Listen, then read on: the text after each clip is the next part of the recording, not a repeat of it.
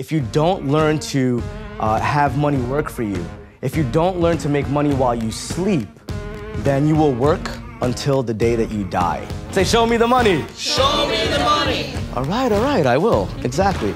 I remember at a young age just realizing what money could do and how it gave more options. Most people ask me all the time, Raj, what's the best investment I should do or best business or opportunity? And thinking like an investor, we would take that $1,000, take $750 of it and buy a vending machine, for example.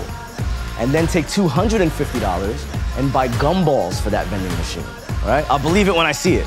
I'll believe it when I see it. You know people like that, right? What talents and abilities or skills might you have that you haven't even discovered yet? That's what it was for me. Does that make sense?